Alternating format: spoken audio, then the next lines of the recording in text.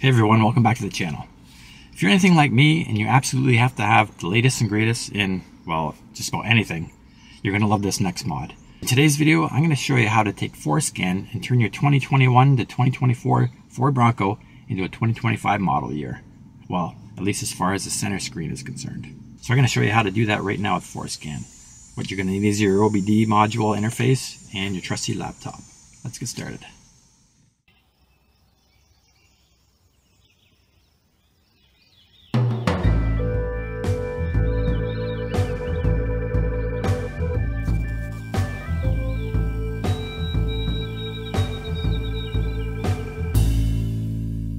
Of course, if none of this makes any sense to you and you've never used Forscan before, I recommend you go check out the video. I'll leave a link in the description below. I do a deep dive on Forscan and the onboard diagnostics protocol, and you can learn a lot there. So check that out, then come back to this video.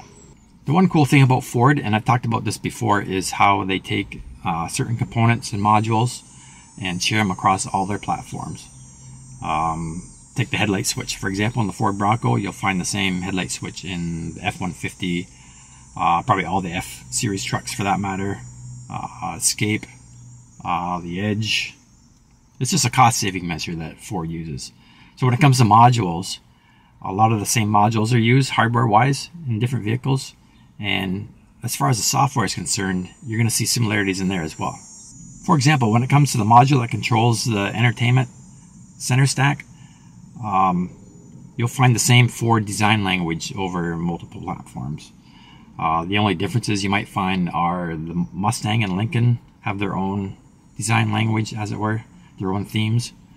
So when it comes to Ford doing it like a design refresh on, say, the 2025 Ford Bronco, but there isn't a hardware update to the modules, you'll see that software updated over the air across all the previous model years. This is basically what I'm going to do in my Bronco today with Forscan. The module is updated recently, and it includes the new 2025 model year Bronco center stack theme. It's just not enabled on the older Broncos. Fortunately for us, this new theme is accessible by using Forscan to change the option of the medium module. And thank God, because I was getting pretty tired looking at this old familiar theme in my Bronco.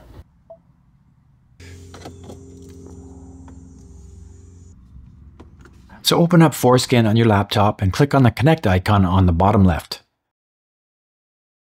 If you've used Forscan before, the connection configuration should be automatic and you should have a saved profile. Click on the Yes prompt to load the last profile used and wait a minute while it reads the Bronco's modules and populates the screen. To get to the module configuration screen, click on this chip icon on the left option tab. Once Forscan is done reading, this programming screen will populate with all the readable modules like so. The specific module we want to modify is the APIM module. You'll see two versions listed, this one and the as-built one. The non-as-built one is the plain English version, and that's the one we want. To access it, we need to click on the play button at the bottom left. You'll get a warning prompt about the sync module version, which doesn't concern us as we're not flashing any new software to the module, only changing what's already available to us. Once a module is read, it will list the literally hundreds of parameters programmed into it. To make our job a little easier, use the search filter box option, type in the word theme, and you'll see the module option for QT Human Machine Interface Themes. Click on it and then click on Edit Selected on the bottom left of the screen, and we'll be presented with the available options. The standard version for the older than 2025 model year Fords is the classic version highlighted here. The new version we want is called Smart Surface. Click on it and then click the checkbox, and again on the bottom left, this time we're going to click on the right button. The dialog box that pops up will confirm our old and new settings. Click the checkbox once again, and the progress bar at the bottom will indicate the progress of the right.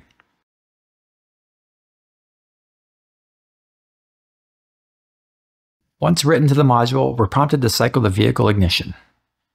Turn the ignition off and then back on, and before the new screen can be displayed, we need to force a reboot of the audio system. Do this by holding down both the power and the next track buttons together until the boot screen reappears. And now the new 2025 Ford Smart Surface screen is enabled. It could just be me, but it definitely feels a little more responsive than the old theme. The changes are subtle, but in my opinion, nicer than before. It kind of suits the theme on the gauge cluster better than the old one as well.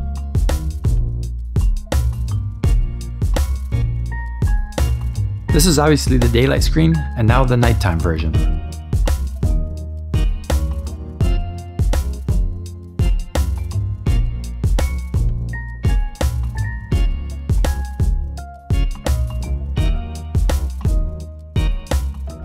Well, that's it. Pretty simple, right?